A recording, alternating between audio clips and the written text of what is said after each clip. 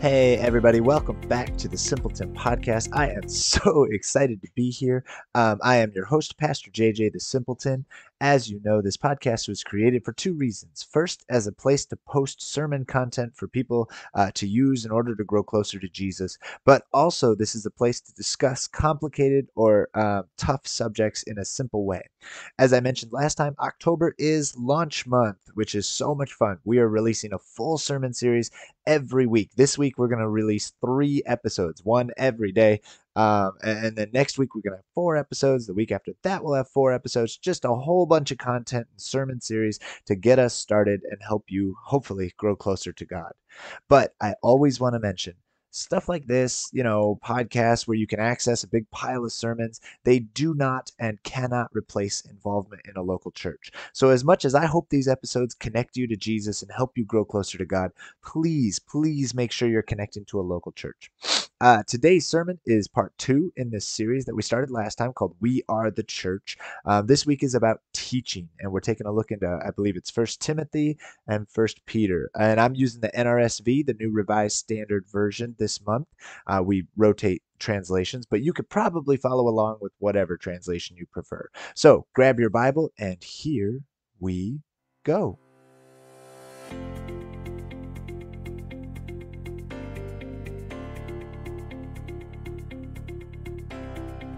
C.S. Lewis once told a story about a time when he was speaking at an event, and he was talking about theology. And a fellow stood up at the event, and he was an old, hard-bitten officer. And the officer said, "I have no use for that stuff. Now, mind you, I'm a religious man. I know that there's a God. I have felt him when I was out there in the desert alone at night. He's a tremendous mystery. But that's why I don't believe all the neat little dogmas and formulas about God, right? To anyone who has met the real thing, it feels so petty and pedantic and unreal." Now, on the one hand, C.S. Lewis admitted, he was like, "I agree with you. Right? I think you probably did have a real experience of God out in the desert. It's kind of like standing on the shoreline of the ocean, right? And you dip your toes in the water and the sand, and you can feel the wind and the waves, and it's really amazing. But then you turn around and you look at a map of the ocean. Now, turning from the real waves to a little bit of colored paper feels like you're moving from something that's real to something that's less real. And theology, all those teachings about God, they're a lot like a map. And they don't feel as real as that authentic experience of God that we find in those rare moments in life, just like the map doesn't feel as real as the ocean. But there's 2 things we need to remember. Number 1, the map is what hundreds and thousands of people have learned from being out on the ocean. In that way, the map actually has behind it masses of experience, just as real as what we experience when we stand on the beach. The map fits it all together.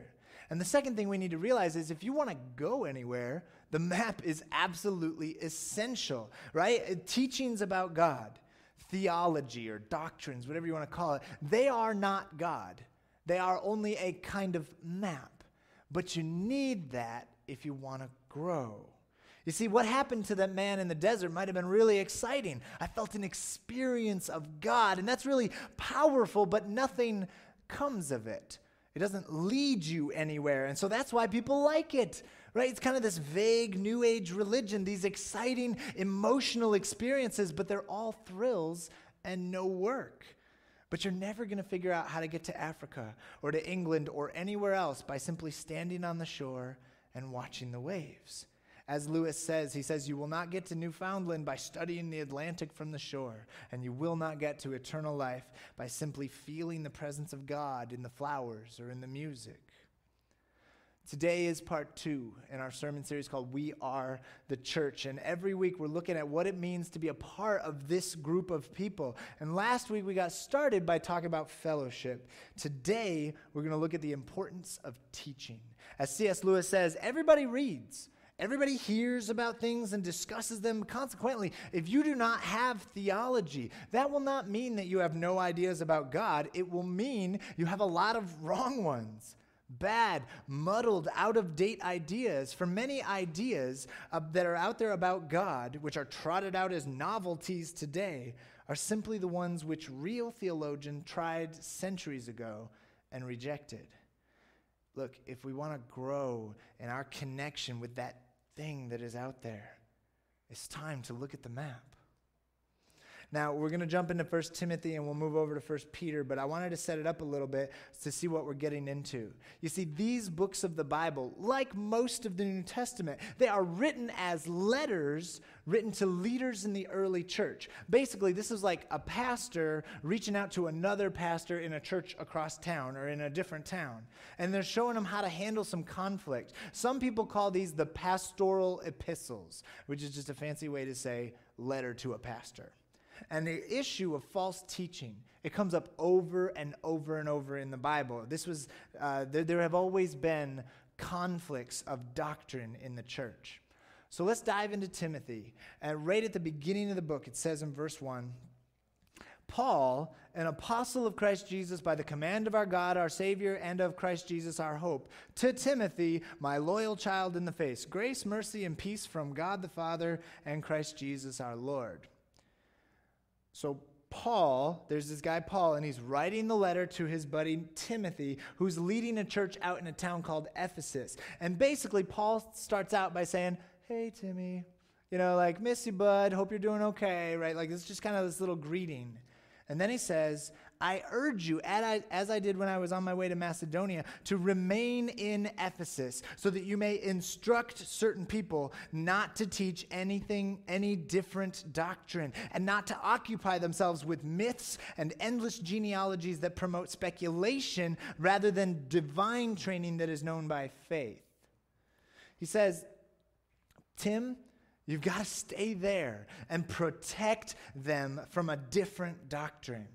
Now, I've said that word doctrine a couple times, and maybe we don't know what that is. But basically, doctrine, let me lay it out like this. Doctrine is the map that we follow to discover who God is. That's what doctrine is for us. And Paul's telling the people, you got to stick to the map. Otherwise, you're going to get lost. And there are teachers out there who are selling a false map. They're selling an off-brand map of who God is. And so Paul says there are people teaching a different doctrine, and they do this thing where they occupy themselves with myths and endless genealogies that promote speculation. So basically, they're just making stuff up, right? They're just looking back at history and connecting the dots with weird genealogies and just making things up. So these teachers come in and they're like, yeah, all right, so you've got the Bible and you've got Jesus and you've got thousands of years of church history and the map of God that has been created to help people grow closer to God. But I have a shiny new opinion over here, and I want to add that to the map. And it's like they're looking at the map, right? And it's just like, well, I think it would be more fun if we had a river over here, right? And I think the canyons should be over here. And this mountain, that's an Old Testament mountain. Let's just erase that mountain. We don't need that mountain anymore. And I think the ocean should be shaped like this. And so these teachers, they come in and they start messing with the map. And Paul says, no, doctrine is not a wish list. It's not a hope a description of what we want God to be like. It's a map of the reality that is out there. Look, let me put it like this. If God was this made-up thing, right? If we were just making up God to make people feel better, if he truly was an opiate to the masses, designed just to make people nice and to hold society together, to make a couple of church leaders rich, right? Like, if that's what God was, well then sure, just change him, make him to be whatever you want him to be. Redraw the map so that it fits nicely in the culture. It'd be a lot easier for me. I would never have to be mad at anyone. I could just make it to be whatever I wanted it to be. And honestly, that's what I see with a lot of the false teachers that are in our modern world.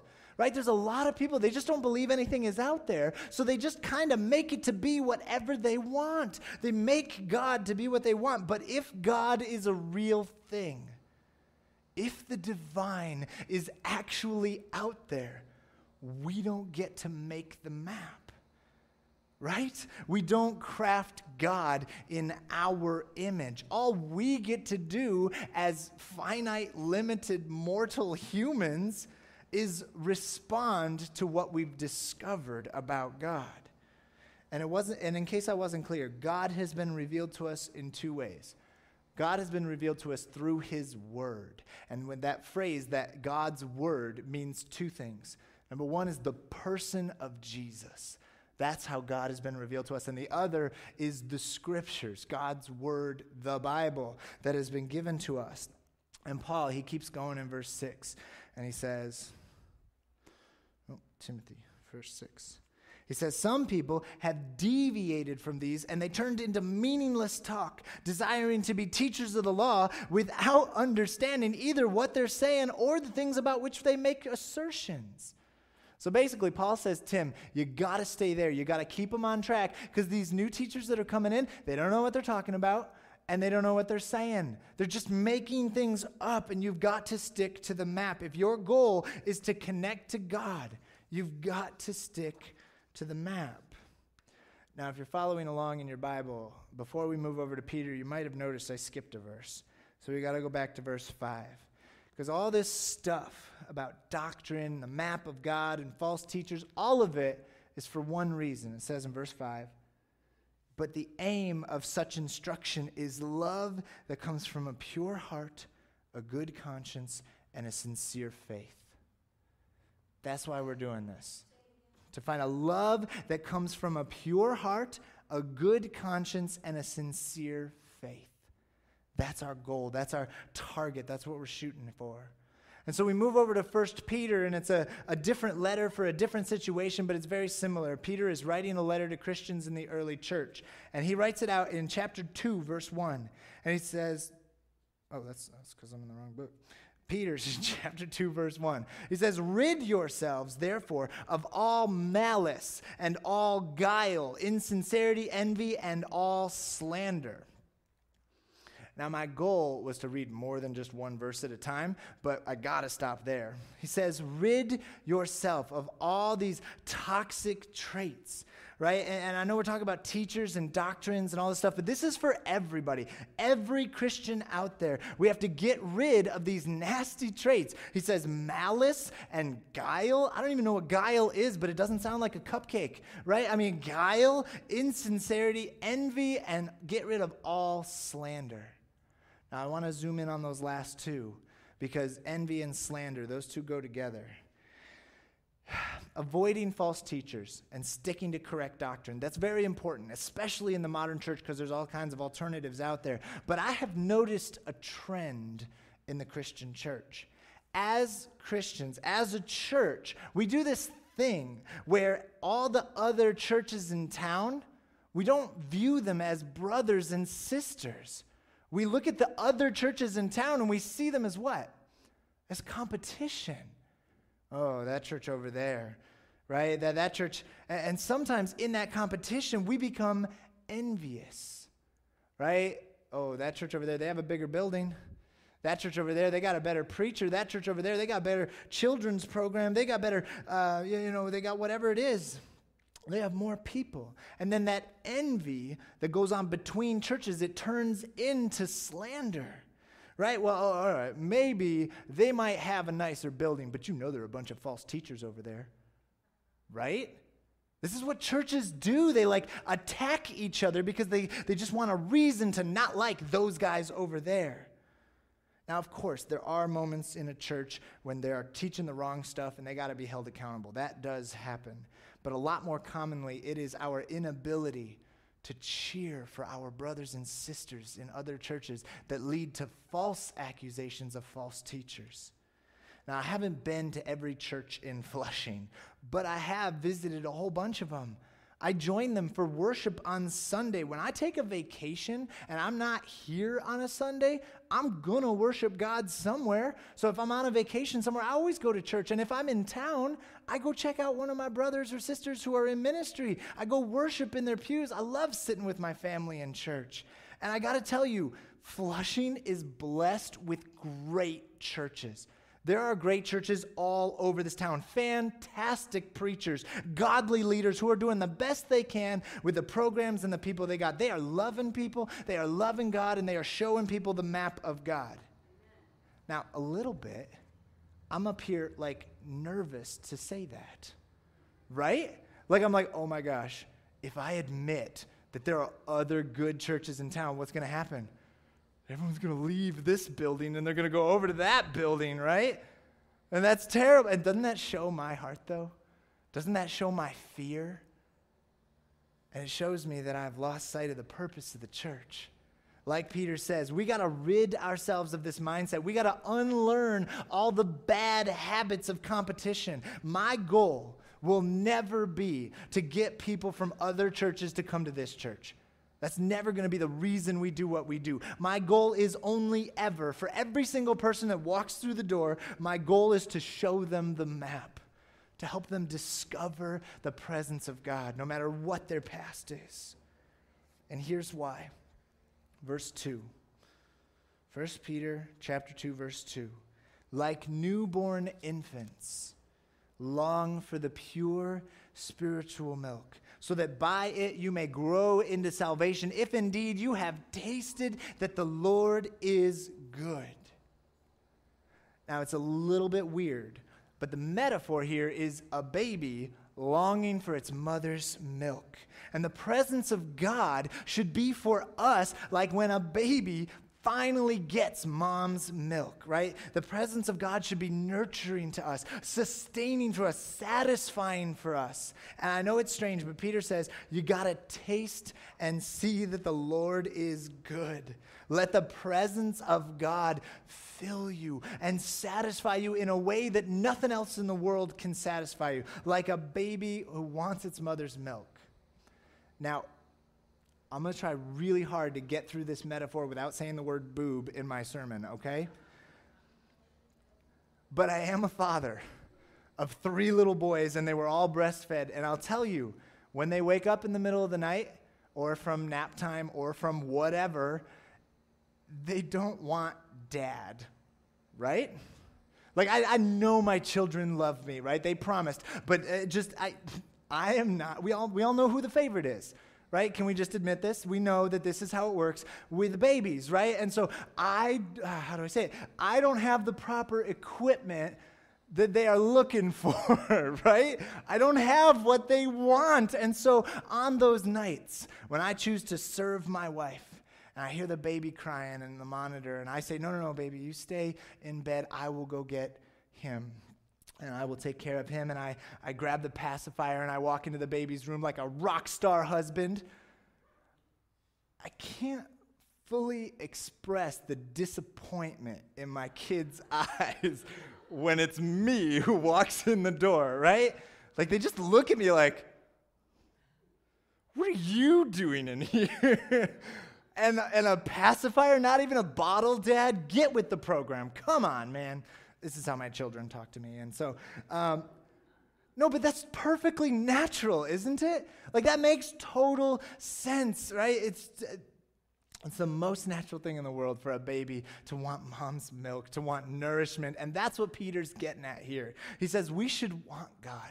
We should chase God. We should cry out for God like a baby longing for pure spiritual milk. You see, what we need to understand is that God is the thing that is missing from your life. So many people out there are living these like empty lives. And like you can make it look good on the outside. It's like a house of cards. And you get really good at making it look shiny, at dressing it up so that everybody thinks it's normal. You get really good at the balancing act of getting your life to stay upright, every card balanced perfectly. But then you live terrified, waking up and moving through every day, worried that a simple gust is going to knock your entire life askew. Just one big problem is going to ruin your entire life. And so to make ourselves feel better, we fill that void inside of us with stuff, right? We all have this void, and we fill it with stuff. We get super involved in our job, or we obsess over going on the best vacations, or we pour ourselves obsessively into our kids' activities, or we volunteer, we get super political, we binge watch TV. We have to fill every space between the cards with anything and everything we can think of. We are addicts, searching, desperate to fill that relentless urge with every drug and habit and time-consuming nonsense that our society could possibly feed us, because we know deep down inside, we know there is something missing in our lives. And all this all this facade, this face that we put on for the world, it's this close to collapsing. It's this close to crumbling. But here's what I need you to hear this morning. All of it. All this stuff that we fill our life with to keep the house of cards upright, all of it is nothing. All of it is empty and meaningless, and you don't need it. What you need is time with your Creator. You need time with the one who made you, who gives your life purpose, and he loves you, and he protects you, and he fulfills you. Like a baby needs its mother's milk, we need the presence of God. God is the thing that is missing from your life, the living rock that gives you a foundation. You see, I thought I became a pastor to help people, right? When I was in seminary and I was looking at it, it seemed noble. Right? I was going to have this career where I basically got to love people professionally. That's what I thought my gig was going to be. I'm just here to fix all your problems, right? I'm just a pastor. I'm just going to fix everything. But then as I moved in the church, in this denomination and in the whole modern church, I started to notice all the idols. And I started to realize the depth of the emptiness of the people that I was interacting with. And I started noticing all the things that we were worshiping instead of worshiping Jesus. Like knowledge. That's huge in our culture right now. We worship knowledge. I mean, so many of us think if I could just get a little bit more knowledge, if there was a little bit more knowledge in our society, then I would finally be satisfied. Then I would finally be fulfilled, and I would finally have everything I want. We have more knowledge in the modern world than ever before. Did it work? As a society, did it work? I got more knowledge in my pocket than my brain can ever hold. Did it work? Am I satisfied yet? As a society, we drug ourselves both legally and illegally just to get through the day. Depression is at an all-time high. Suicide is at an all-time high. Drug abuse is at an all-time high. And it's not just knowledge. It's everything we use to fill that hole. The God of technology, right? I just need a little bit more tech. I just need a little bit more comfort and convenience in my life. A little more technology will solve all my problems. And then we say the God of money. I just need a little more money. I just need a little bit more stuff. I just need the God of politics. I just need my team to win a little more. We got to get more votes. We got to get more of our laws, get more political victories. And as I move through the church, I realize all these gods, all these idols and false gods all around us. When I became a pastor, I thought I was going to use God to fix your problems. Right? Use God like a tool to get in there, and let me put a little Bible study in your life and a little volunteering, give you an awesome worship experience, and I will solve all your problems with a godly type answer. I was trying to solve people's lives with religion. But as I've continued in ministry, I've realized even the construct of religion was not enough. As great as church can be, it will not fill the void. It will not shake that urge. It will not satisfy you. To aim all the religious stuff at your life, to aim it at your problems, to use God as a self-help guru for your problems, it's not enough. You don't need religion. You need God. You need the presence of God dwelling in your life, a treasure that lives in your heart and is so valuable, you would give up anything to just have a little more Jesus, to get a little closer to Jesus.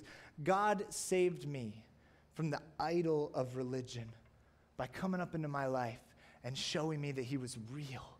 He's actually there, and he can do the same in your life. We don't use God for our purposes. We need God to satisfy a longing that nothing else in this world could ever come even close to filling. There's an old catechism called the Heidelberg Catechism. And the question they ask is, what is your only comfort in life and in death? And the answer, I wanted to put it on the screen. My only comfort in life and in death is that I am not my own, but I belong with body and soul, both in life and in death, to my faithful Savior, Jesus Christ, that he has fully paid for all my sins with his precious blood and has set me free from all the power of the devil. He also preserves me in such a way that without the will of my heavenly Father, not a hair can fall from my head. Indeed, all things must work together for my salvation. Therefore, by his Holy Spirit, he also assures me of eternal life and makes me heartily willing and ready from now on to live for him. That was written in 1563. There's nothing wrong with the map. The good news today is that God has provided everything you need to learn about him. He created you for this purpose. He created you and he knows you. He knows all about you. He has put the tools that you need in life so you can grow closer to him, so you can glorify him. Not a hair on your head will fall without God knowing about it. All your life works together for your salvation. God has put together everything in your life. He has crafted the entire human experience so that he would be the answer to the question of your heart, so that you would cry out to him like a baby searching for mother's milk. God has provided everything you need to learn about him. He gave us the presence of Jesus.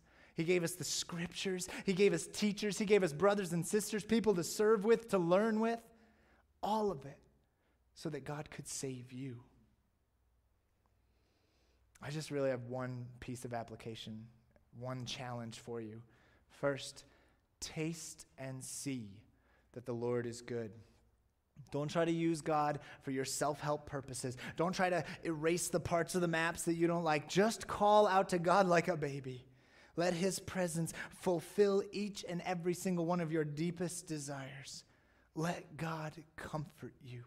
Let God rock you to sleep, hold you in his powerful arms. If you don't know God, like maybe you're a first-time visitor or you're a guest or something, and maybe you're nervous.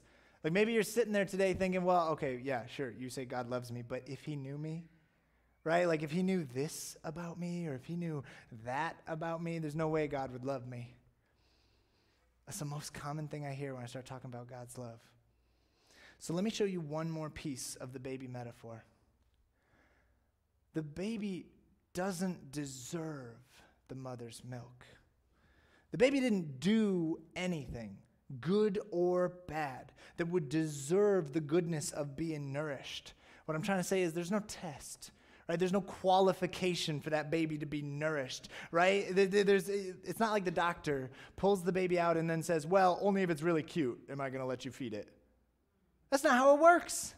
That baby has been crafted. It has been designed that way. The baby comes out screaming into this world because the world is cold and bright and scary, and it has been crafted and created to be fulfilled by its mother's milk, by that skin-to-skin contact.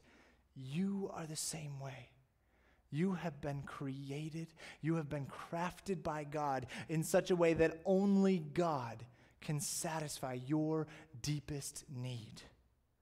We come into this world, or we walk through the doors of a church screaming. And maybe some of us today were screaming on the inside. If only you knew this about me, or if you knew that about me. We scream because the world is cold, and it's bright, and it's scary, and we need God. Look, I'm not up here to tell you about God's grace because you deserve it. I'm telling you about it because you need it. You won't survive without it. Whether you're a brand new first-time visitor or you've been sitting in the same seat for decades, it's the same level of good news. You need God. Taste and see that the Lord is good. If you stand on the shore and you dip your toes in the sand, you can experience the ocean. And in the same way, in those rare moments throughout life, you can experience the presence of God moving in your life. But if you want to grow closer or get anywhere in your faith, we got to pay attention to the map. So let me leave you with this. The Word of God, and when I say that, I mean the Bible and the person of Jesus. It gives us this incredible map. You call it a theology, call it a doctrine. And the reason they did that is because there is an incredible God out there and he loves you, and he is what you need. So come close, taste and see that the Lord is good. Amen.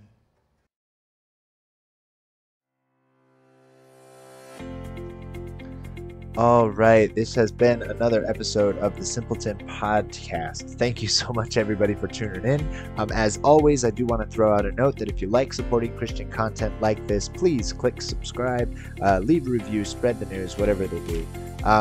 Spread the news. Hey, look, there's another way to grow closer to Jesus by listening to this silly little podcast from a Simpleton podcaster. Until next time, I will be looking forward to the future. Bye, everybody.